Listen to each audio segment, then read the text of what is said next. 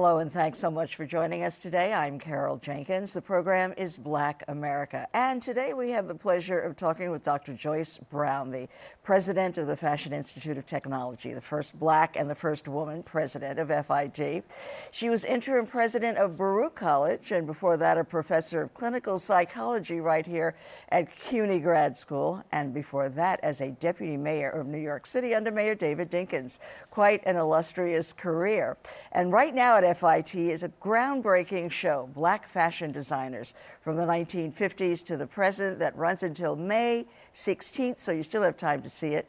And thank you so much, Joyce, for being here today. I'm just delighted to be here with you. I love going through your career, so many, because I remember seeing you at City Hall, you know, and you were trying to keep the reporters at bay, you know, helping Those were David run the city, right? And then you went on into psychology, or pursued that with a seriousness that that I hadn't quite remembered, because we know you so much, you know, as the president, right? Public view, yeah. No, my background is in psychology. I always say it helps me a great deal. If people behave badly, I threaten to bring in my couch. But my degree is actually in psychology, and I think it helps a great deal. Helps me listen well. Right, and, right. Yeah, I want to talk about that because I was reading a New York Times corner office piece about you, and one of the things that you say is that you think you've got a third ear, and the interviewer was saying, well, what do you use that for? Yeah, but I think you do develop a third ear, a different way of listening, and if you're able to pay attention to that, I think it really does help in terms of providing leadership and really listening and understanding what people need and want. So.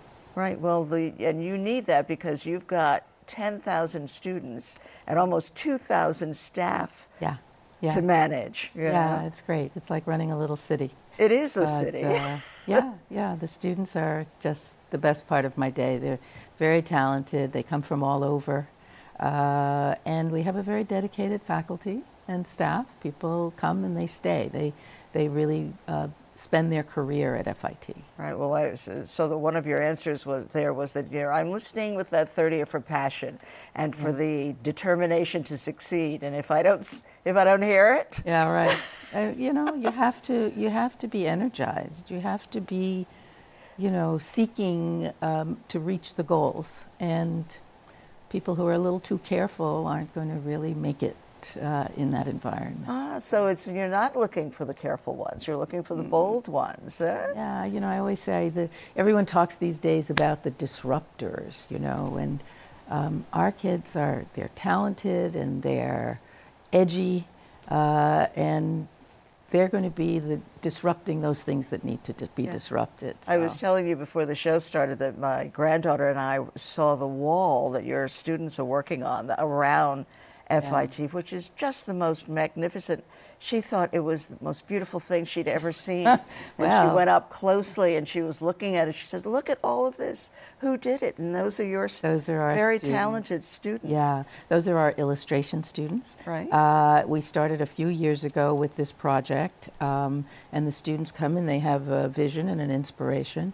And what's really amazing is to see the blank wall when they begin, and then it's like the outline happens, and then they fill it in, and you have this beautiful mosaic. Right. And now, of course, they're all the way down 28th Street. Wow, so get thee down to 28th Street because it's a sight to see. It's like, you know, I know you have a museum there, but this is the museum this on is our outside your world. outside museum. So talk to us about your place in Black America. Where do you fit yourself in Black America? Well, you know, it's interesting. I grew up on Convent Avenue in Harlem, a storied location, 270 Convent Avenue. People know the address. And I grew up in the middle of, I mean, my playground was the City College campus.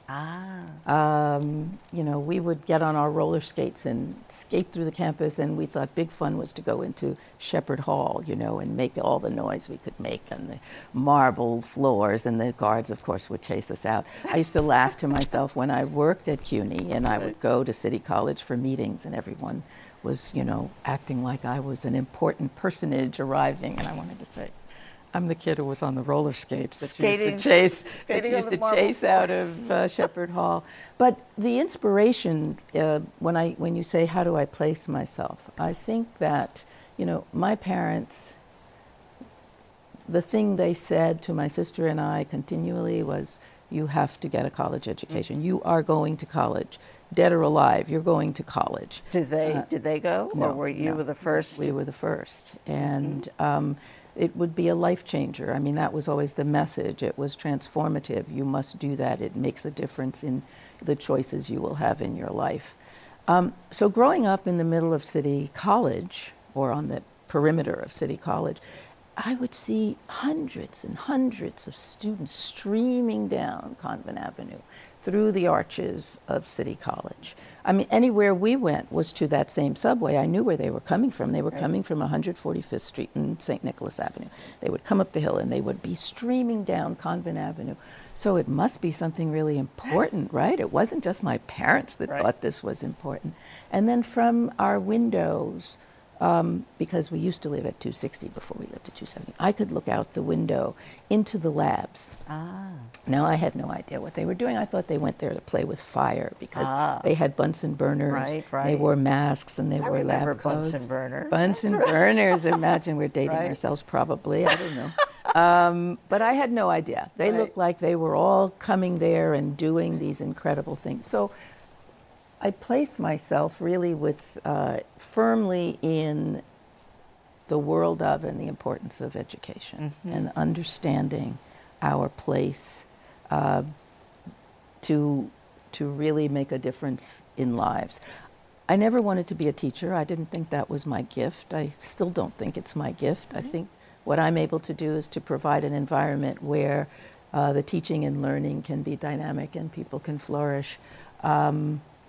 And I think that was the lesson. That was really the lesson. I just love the story. The kid who was roller skating in the at City College is now running her own college. I love that. You know who told us a similar story recently was Faith Ringel, who also lived in the area. Before, did she go into City College too? Yes, she went to City College, but she saw those same quote people going to the subway or going to the classes and whatever, but they were all men at that point. So, you know, her perspective was, where are those guys going? So she got in, she had to talk her way in to an education. They were not accepting women then. Interesting. But just being around the university, the college, was stimulation enough. You saw people who had purpose. Interesting, Isn't it interesting? I mean, there it stands. It's so statuesque, the whole place. The campus is really, the old architecture is so beautiful. And, you know, it's just exuding this influence on young people's lives. Very important. So now, speaking of influence on young people's lives and on everybody's lives, you've got this fashion show. Yes. How did that come about? Well, you know, I think the inspiration really was to create an opportunity for people to understand the impact of black fashion designers on the industry. You know, there were a few storied names, you know, that people were familiar with, but there are many, many black fashion designers that are not known but have had a tremendous influence. So the curators wanted to encourage interest and perhaps greater scholarship. They wanted to be able to celebrate the various ways in which black fashion designers have influenced. So, you know, there's sort of themes throughout the show. You know, among them, you know, the evening wear or the street wear or menswear. You know, just ways in which the direction we're familiar with in the industry was influenced by these individuals laboring in the and I missed it. I'm still going to go, but I think there was a huge snowstorm the night. I think so. Yes, the opening. Yes, right at the opening. So I have my heart set on walking through it. But what I see online, and for people should know that you can go online and see much of it. And I love when you said the scholarship. I love that piece about it, that it's not only the dresses, you're talking about the designers, but also the models, and also the fashion fairs, like the Ebony Fashion Fair and the author, you know, the fashion journalists. Yes. So it's this whole universe of fashion It's where the impact on the whole industry. right, where we've played a part, not a big part, because it's still somewhat exclusive. Limited, yeah. But, you know, interestingly, I think probably the part we've played isn't even understood because it's subtle and it's in the background. And of course, there are people who then build on the influence that these designers have been able to start. But yes, there's, you know, where there are people making choices about who gets elevated, who gets celebrated, you know, there's still some obstacles to overcome. Yeah, I think 1% of the designers who were in, is it Vogue runway, covering the fashion weeks, it's 1% of those designers Are African American. Are African American. So still, and that's now, still a long way to go. One of the stories that I love is the designer who created Jackie Kennedy's wedding dress. Yes. Her last name is Lowe. Is it Ann Lowe? Who apparently, did Jackie Kennedy actually refer to her as that colored woman? Oh. I mean, I don't know, is that part of the folklore? There's, you know, I mean, but of course we're talking about the, you know, 50s, 60s, you know, so anything is possible. Anything but is possible. So there she so was. So talented. Oh my goodness. Incredible. And you've got some of her things there. The interesting thing is that all of these have come from your permanent collection. Of like what, 50,000? Oh yeah, they work very hard pieces at building that you have. The archives, and it's, you know, we call it going through the closet when people want to come down, and we organize some, you know, on occasion a tour to see what some of the holdings are, and continually we work to keep it vital and current, and you know, the kinds of things that scholars really do need to know about. Right. Well, I was reading your student magazine, and they were talking. There was some famous person who was donating her clothing to the Fashion Institute. We get many donations. You know, some things we go. There's auctions all over the world that you know, when there are pieces that we think fill a gap in our holdings, we will participate in. But many times people will, you know, donate their clothing. People have made tremendous investments in designer clothing, and at some point they need to get space for more things, or they just know they're not going to wear them anymore. Right. You know, of course, we're limited by space. We can't always take everything that people want to offer us. So it's really a matter of filling in the collection that we have so that it tells a story, because it's a teaching vehicle. The museum is certainly a museum for the world. We have over 100,000 visitors that come through in the course of a year. Right. But we have many student groups. We have our own students. And so it really is an educational tool, and we think of it that way. Right, so that is the museum at at FIT. We have a couple of clips I want to play. Andre Leon Talley, who is the wonderful, what shall we call him? Persona. He's at Vogue, but you're not it unless he says you are, right? So he's been a good friend, yes. He's talking here to Tracy Reese, a designer, about race. Let's take. We have a little video in the museum collection. Right? Yeah. Yes. Let's take a look. You know, in terms of race, you know, for me, it's to my benefit. It can never be a detraction from me achieving goals. And so I never really thought of my race as a problem. It's a problem. I have to see it as an asset. As an asset. It makes me who I am, and makes you special. Makes me special, and it colors all my experiences and also my inspiration. So I always saw it as an asset. Someone else might have thought differently, and maybe something didn't come my way because of it, but if it didn't, it wasn't meant to be mine. Well, and I always want whatever Leon is wearing, you know? I mean, who designed that? But you know, the other young lady there, Mimi Plange, Yes. is really an up-and-coming designer, very talented Right. as well. Pieces we of have his. some of her things Right. in the exhibit as well. Yeah, so that is encouraging. And now the whole idea of modeling, black models, who they could and could not be, and what they could and could not look like. Yeah. We have a clip with Robin Givhan, who is this wonderful fashion journalist, Yes. culture journalist. She's talking to model Veronica Webb. So let's take a look at that. And then advertising is like the sugar plum of modeling. That's where the money is. Mm-hmm. That's the hardest thing to get to.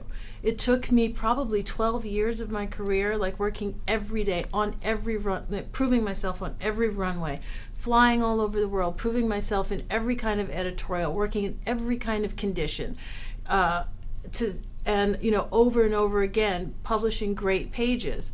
And still, for very much of my career, it was they don't really like people of color in advertising. No one really wants to use someone black in their ads. So sorry, we love you, but we can't. That blunt about it. I mean, we talk Yes. about shifts in the way that people deal with race and how it becomes more subtle. So that has changed a little bit, but not completely. We still have those barriers. Well, yes, there are. You know, it's interesting. The other person in there is Beth Van Hardison, yes. who, of course, can truly tell the story of the historical evolution. Sitting in the center, yes. Yeah, She was using African-American models and really sort of fighting for the rights of these beautiful women to be counted among the beautiful women. So I think certainly things have changed since then, but you're working on it. We're all working on it. We're all working on it, and we're continually pushing forward. And I always say you can't legislate good behavior. I mean, if people harbor these feelings, what we can do is create the opportunities, prepare the young people as the best we can and the best they can be, and then they have to get out there and compete. Right. So now you're preparing them. Yeah. Again, 10,000 students, almost 2,000 staff. The completion rate is astonishing because everybody talks about kids dropping out of school and not getting their degrees, not at FIT. At FIT, it's like 90%. Well, 90%. We are in the 90 percentile in terms of completion, but the important statistic for some people is also that job placement. Mm-hmm. I mean, when these young people graduate, they're out there looking for them to give them jobs. We have a very strong internship program. Mm-hmm. And I always say the employers come and they shop. They bring the young people in for internships, which is part of their program. We supervise that. We incorporate it in their educational experience. And so upon graduation, those employers know what they have, and they have really inculcated the atmosphere and environment of that workplace, and they want to hire them. So the students coming out with a bachelor's degree are about 90% have a job at graduation, and the students that are in the associate degree, the 2-year programs, we probably have over 70% of those getting jobs as well. Many of those students, of course, go on and complete their 4-year degree in the market today. And are there kids of color who are choosing the life in the arts? Sometimes I feel that many of our children feel that they don't have that option, but once hearing about your placement rate, I would say. Well, yes, but when you say the youngsters don't see a place for themselves, I think that one of the places that we, almost as a society, don't do what we should do is expose those young people early on in grade school, in high school, to the arts.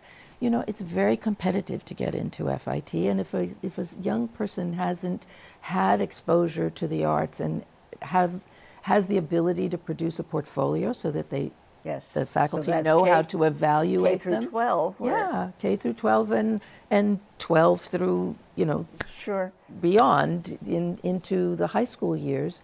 So all of those schools in struggling neighborhoods that no longer have arts programs and who can't, it's a great disservice to the young talented people, in the young kids in those communities. We have a pre-college program that we run, and it's very popular. It was so popular that the parents said, you have to do something for the younger children, because these kids are coming home and talking about what a great time they had. So now in the summer we have the pre-college program, so they have to be, 13, 14, I'd say till, 16-ish. And then we have the intermediate school. So it is too adorable in the summer. They're all, we have, a couple of thousand kids that come through there. And it's not expensive, but anything is expensive if you don't have any money. And so we try and raise money for scholarships to get a bigger outreach to kids of color. For that. So SUNY, FIT is a SUNY school, so we can assume that the tuition is much lower than it is in private colleges. So that's an asset. Yes, it is. I mean, depending upon if you're a New York City resident, or I should say a New York State resident, you have an in-state rate. If you, it doesn't matter if you live in Taiwan or Teaneck, New Jersey, it's an out-of-state student, and it's a multiple of 3, 3 times the in-state rate for out-of-state students. And that's because as a public institution, we are subsidized. So it's the subsidy is really for the residents of the state.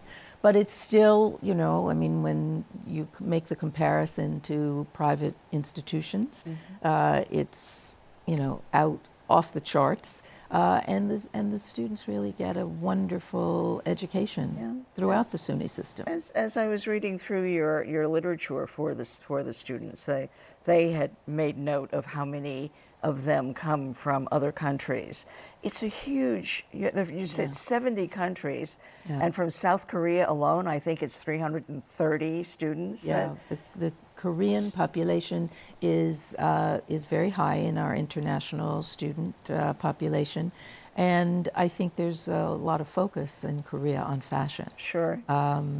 Anyway, yes, we have probably 11% of our student body is international. They come from Mongolia, they come from Europe, they come from Asia, they come from all over. It's a real destination. Right, and we were talking a bit about the immigration issues that we were having, and that the SUNY itself in the its larger universe had some students who were stopped, not able to get back in the country after went home. The maelstrom that hit suddenly out of nowhere.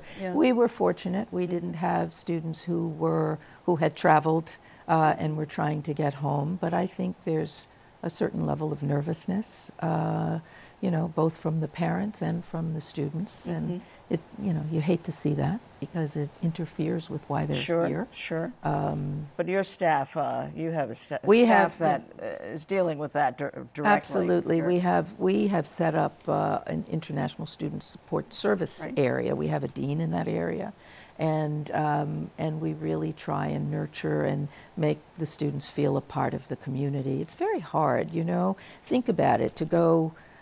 I wouldn't do very well needing to learn a new language and study and manage to, hold my own and be a presence in a classroom. So we try and anticipate what some of those needs are, and we're building programmatically on doing things that help to make the students feel comfortable and at home. So how do you perceive the future of the art world? I know the word sustainability comes up a lot in... How do I see the future of what? The future of art. Of art. Is it changing? Yes, we have almost 50 majors. And we have a School of Business, we have a School of Art and Design, we have a School of Liberal Arts, we have a graduate school. And everything is changing. The world we are in is changing. The way we communicate, the way we teach and learn, receive information, express our artistic muse. And so one of the things we've been doing is we have been trying to, through our strategic planning, really identify the ways in which we might be more interdisciplinary, where, we have a very big focus on the liberal arts. I'm a big proponent of the liberal arts. I think it teaches students how to think critically, how to conceptualize, how to analyze things. I always say to them, you have to try and think of the answers to questions no one's asking yet. because that's how fast it's moving, and they need to apply what they learned. So we have been working to try and create opportunities for faculty to work together, to create research opportunities for the students. And really, we're working to build an innovation center. And in that innovation center, I want people to come for creative solutions for either the products that they're making and developing and building or improving, and to create opportunities for the students to get a hand in on what the future of those artistic expressions and creative industries are going to produce. So, well, as we always come to the close of an interview, and I can't believe we're there already. My but, goodness. we need another session, Doctor. We always ask our guests to finish the statement, the strength, the power of Black America lies in. How would you? I would say the strength and power of Black America lies in its people.